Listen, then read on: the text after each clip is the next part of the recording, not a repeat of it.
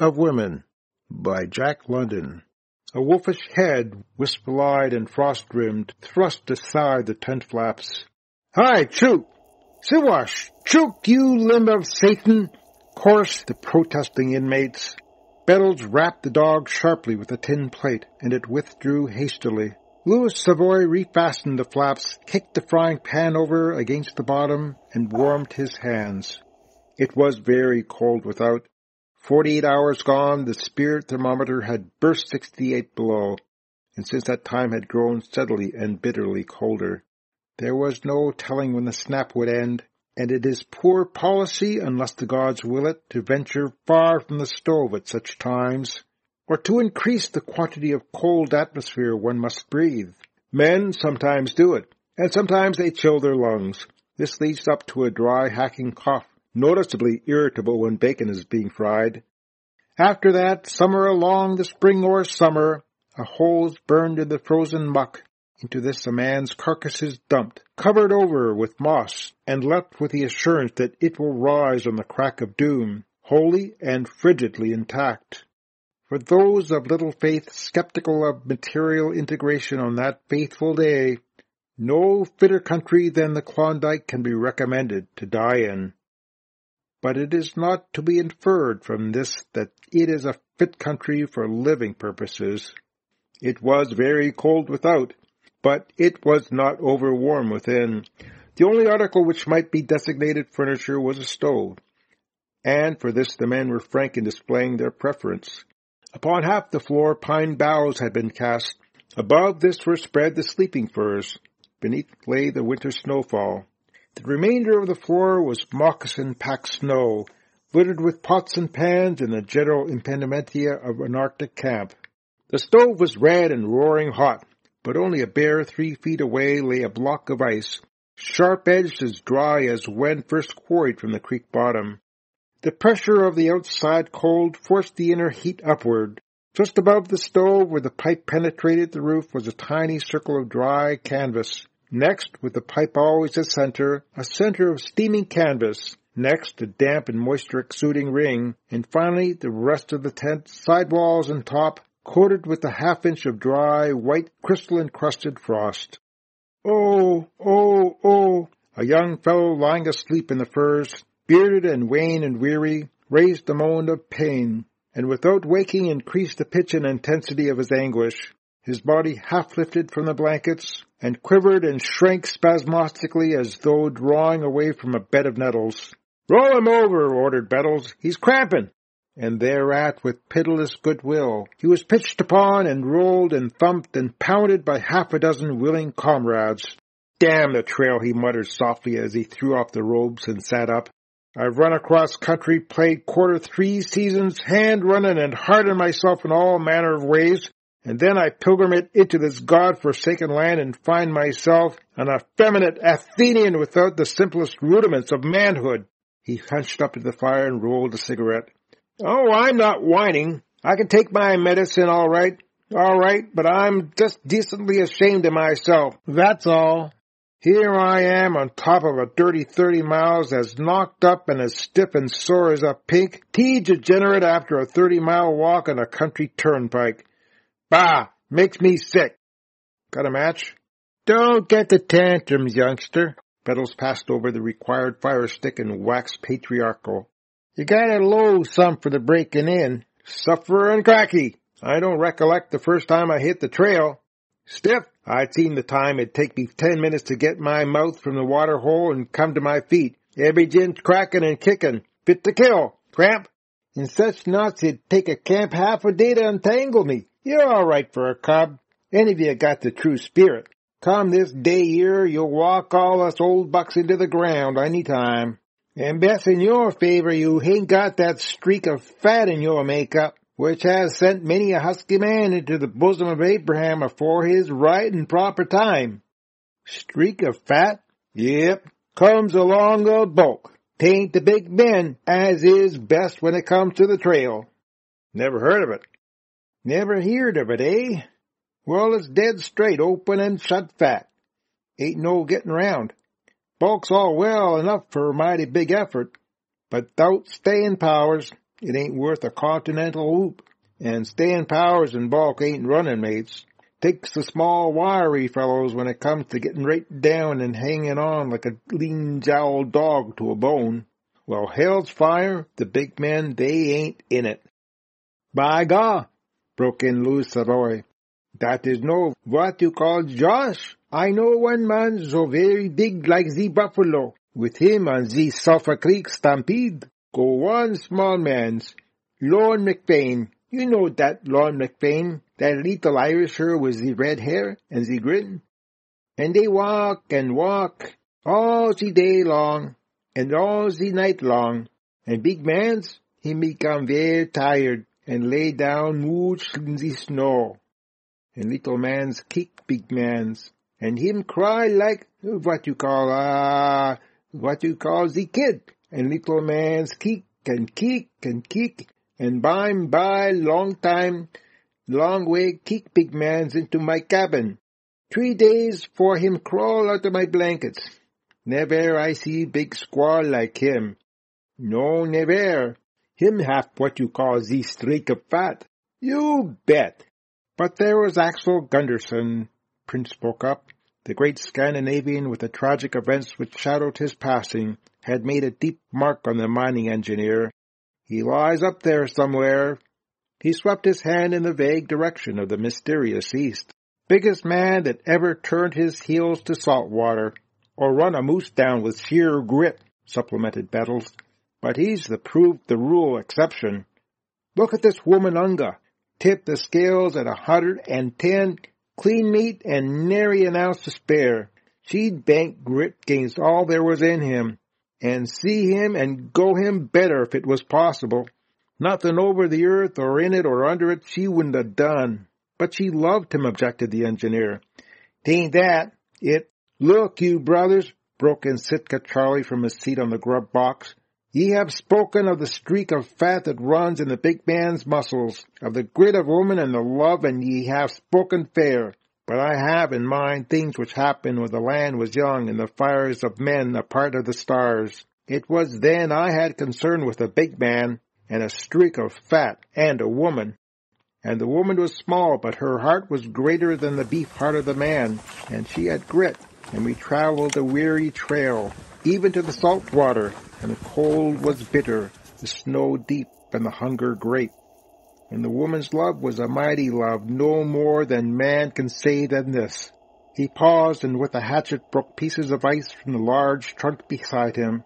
These he threw into the gold pan on the stove, where the drinking water thawed. The men drew up closer, and he of the cramp sought greater comfort, vainly for his stiffened body. Brothers, my blood is red with Siwash, but my heart is white.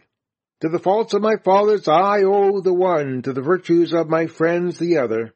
The great truth came to me when I was yet a boy. I learned that to your kind you was given to the earth, that the Siwash could not withstand you, and like the caribou and the bear must perish in the cold.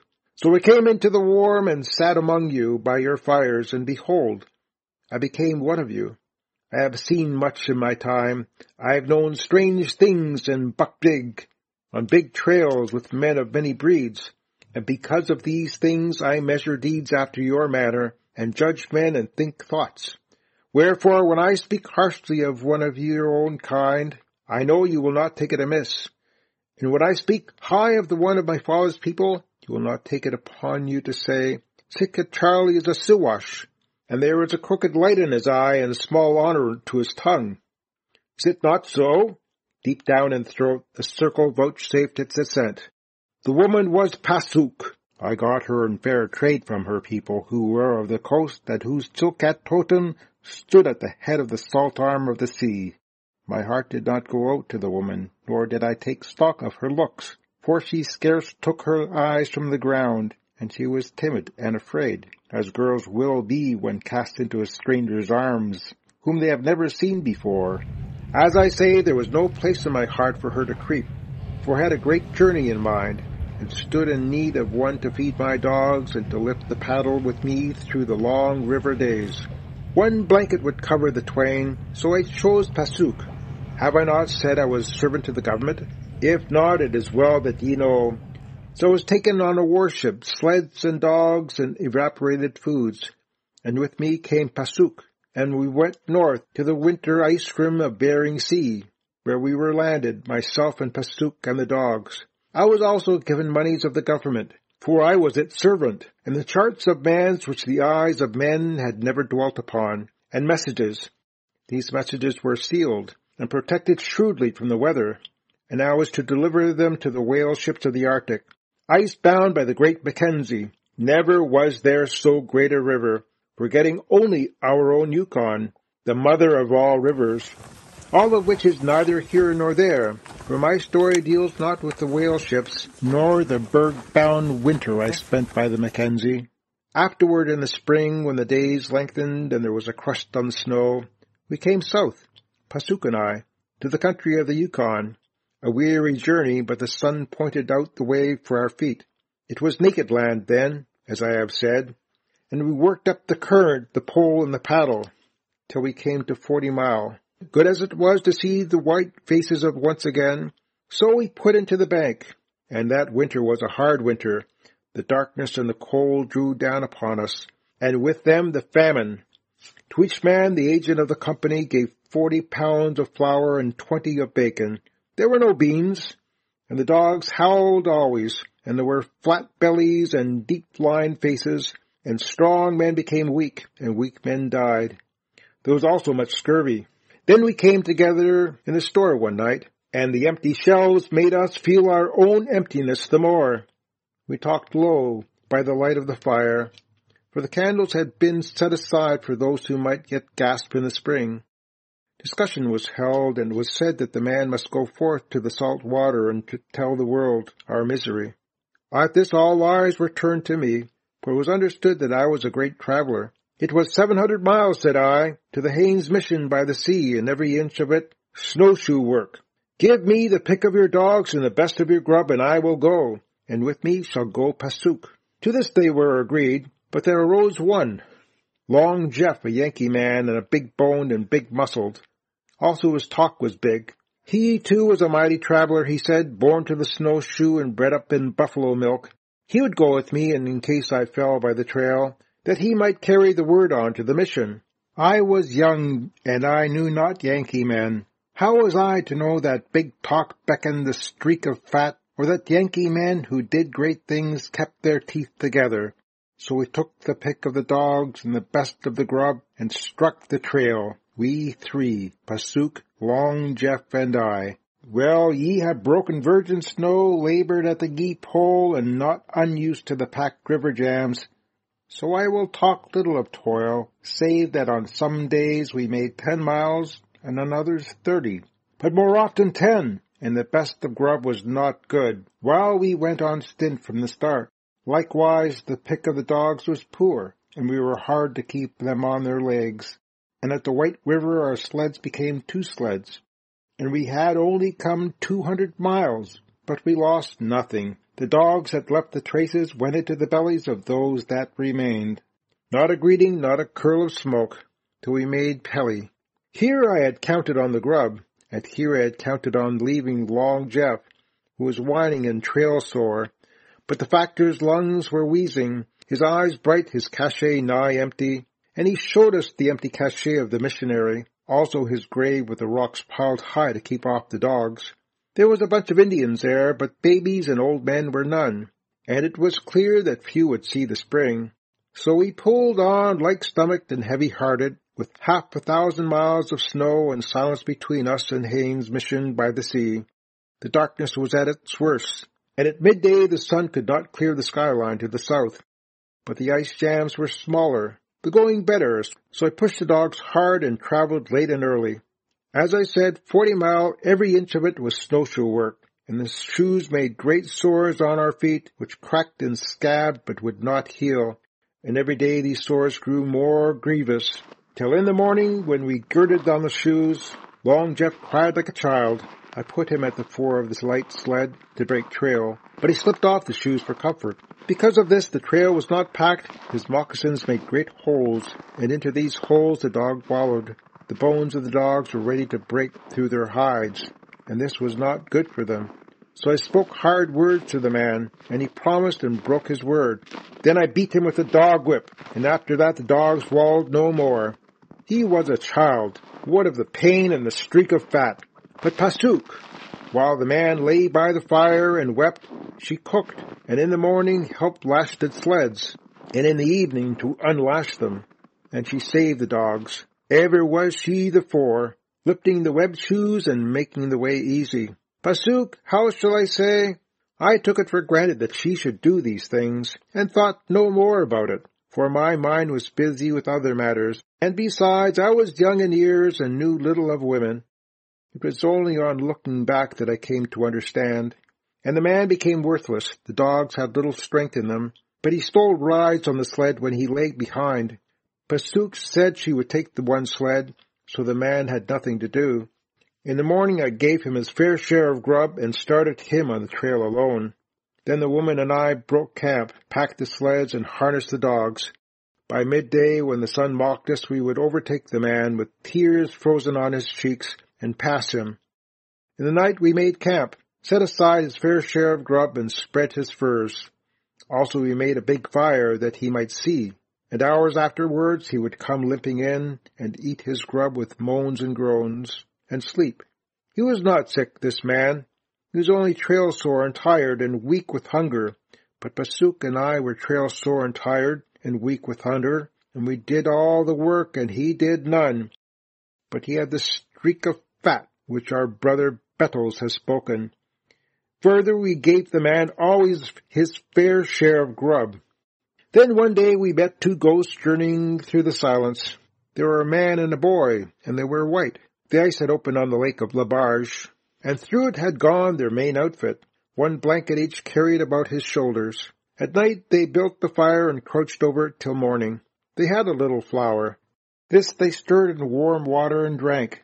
The man showed me 8 cups of flour, all they had, and Pelly stricken with famine 200 miles away. They said also that there was an Indian behind, that they had whacked fair, but he could not keep up. I did not believe that they had whacked fair, else would the Indian have kept up. But I could give them no grub. They strove to steal a dog, the fattest, which was very thin.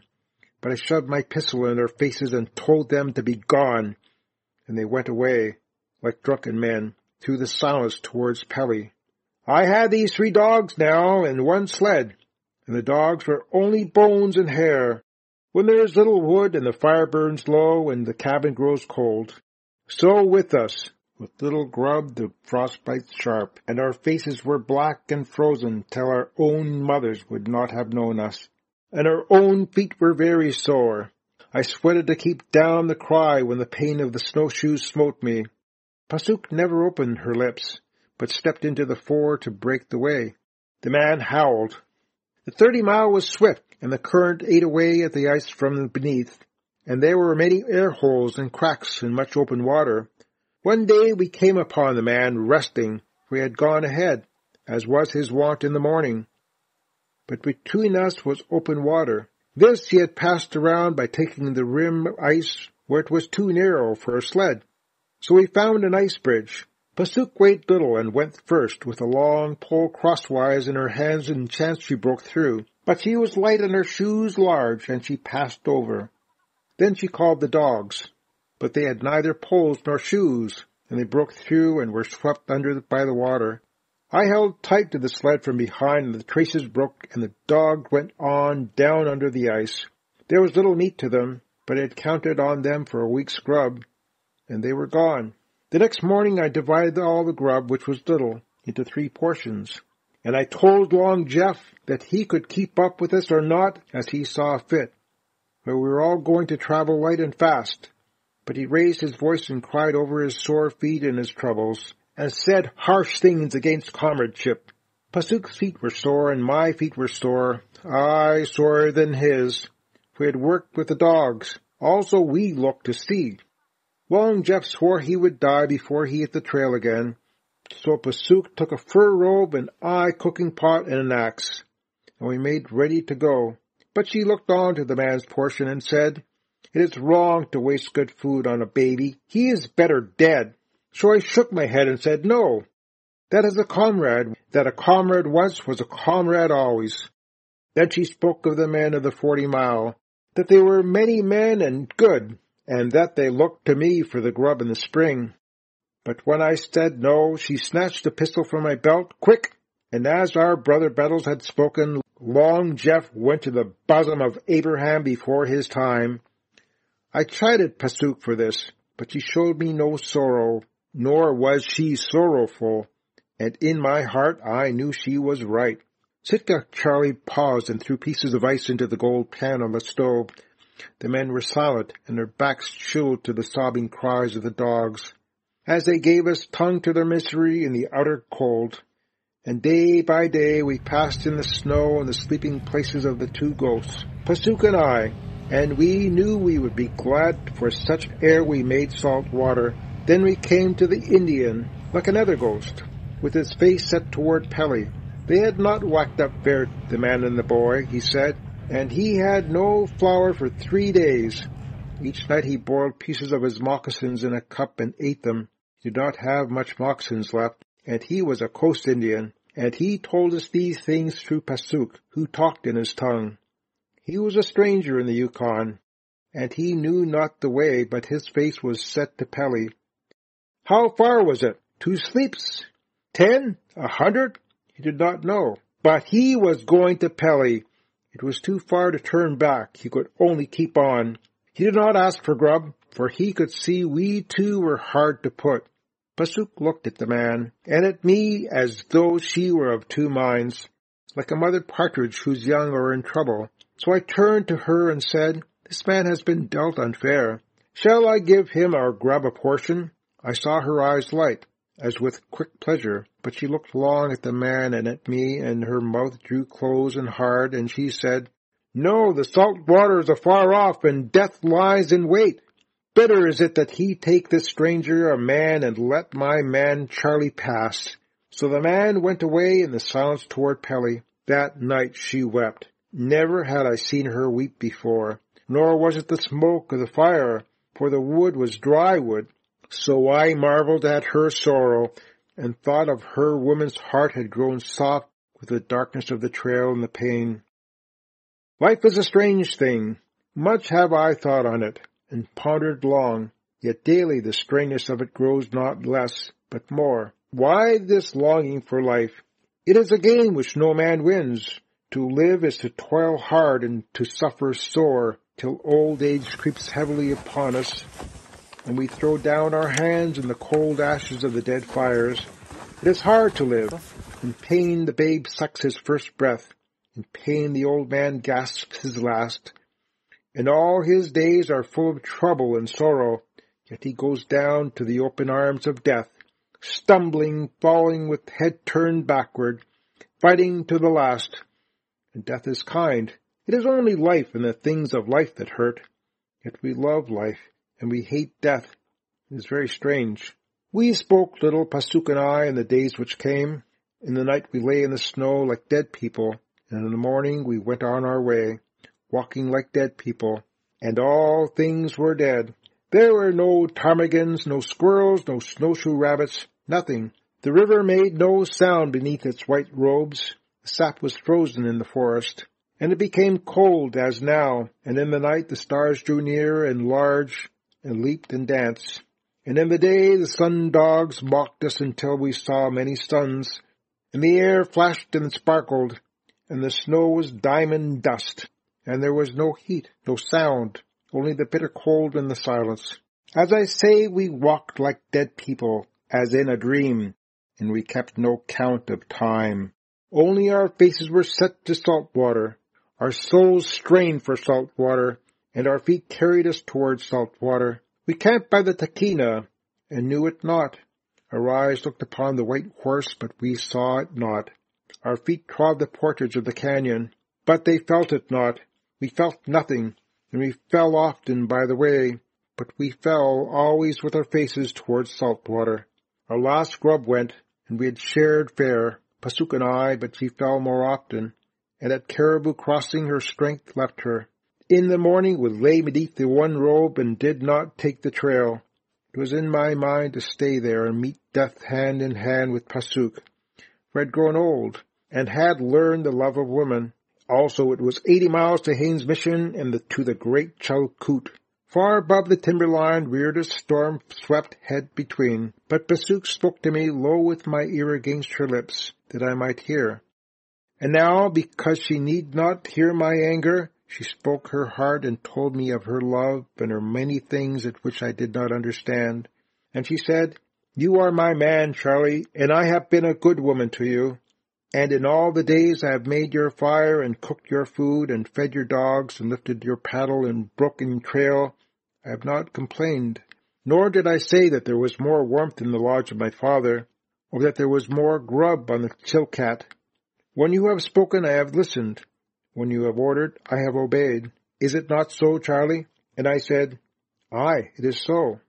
And she said, "When first you came to the Chilkat, nor looked upon me, bought me as a man buys a dog, and took me away, my heart was hard against you and filled with bitterness and fear. But that was long ago, for you were kind to me, Charlie, as a good man is kind to his dog. Your heart was cold, and there was no room for me, but you dealt with me fair, and your ways were just. And I was with you when you did bold deeds and led great ventures. And I measured you against the men of other breeds. And I saw you stood among them in full honor. And your word was wise, your tongue was true. And I grew proud of you, till it came to you filled my heart. And all my thought was of you. You were as a midsummer sun, when its golden trail runs in a circle and never leaves the sky.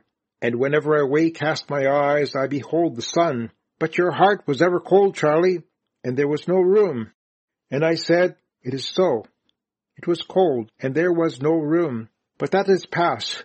Now my heart is like the snowfall in the spring, when the sun has come back. There is a great thaw, and a bending, a great sound of running waters, and a budding and sprouting of green things. And there is a drumming of partridges, and songs of robins, and great music. For the winter's broken. Pasuk and I have learned the love of a woman.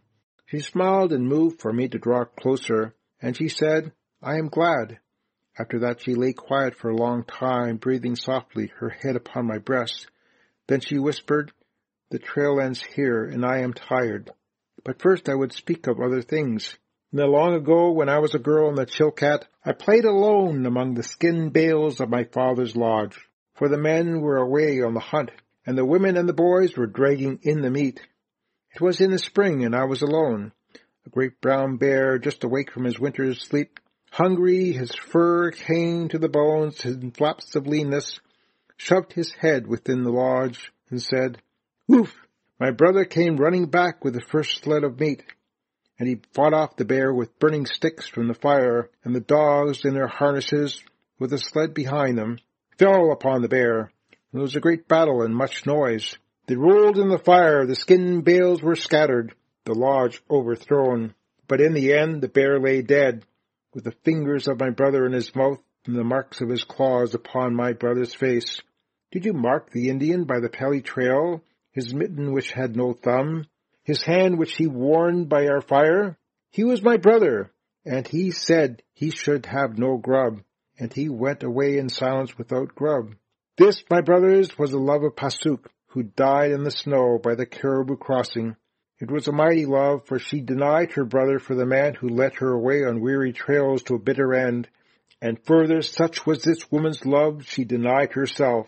Ere she closed her eyes for the last time, she took my hand and slipped it under her squirrel-skin parka to her waist.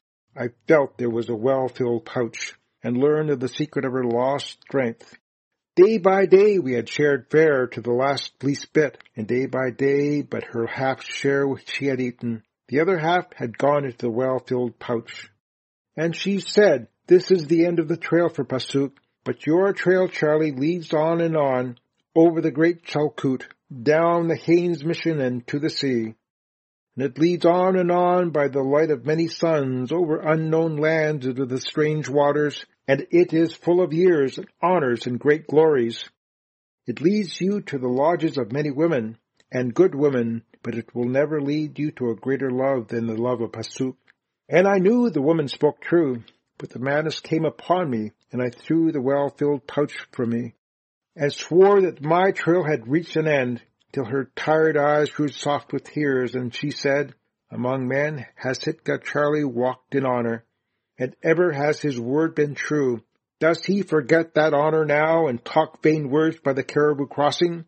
Does he remember no more the men of 40 Mile, who gave him of their grub to the best of their dogs, the pick? Ever has Pasuk been proud of her man? Let him lift himself up, gird on his snowshoes, and be gone, that she may still keep her pride." And when she grew cold in my arms, I arose and sought out the well-filled pouch, and girt on my snowshoes, and staggered along the trail, for there was a weakness in my knees, and my head was dizzy, and in my ears was a roaring and a flashing of fire upon my eyes. Forgotten trails of boyhood came back to me. I sat by the full pots of the potlatch feast, and raised my voice in song, and danced to the chanting of the firemen and maidens and the booming of the walrus drums. And Pasuk held my hand and walked by my side. When I lay down to sleep, she waked me. When I stumbled and fell, she raised me. When I wandered in the deep snow, she led me back to the trail. And in this wise, like a man befit of reason, who sees strange visions, and whose thoughts are light with wine, I came to Haines' Mission by the sea. Sitka Charley threw back the tent flaps. It was midday. To the south, just clearing the bleak Henderson Divide, poised the cold disk sun. On either hand the sun-dogs blaze. The air was a gossamer of glittering frost. In the foreground, beside the trail, a wolf-dog bristling with frost thrust a long snout heavenward and mourned.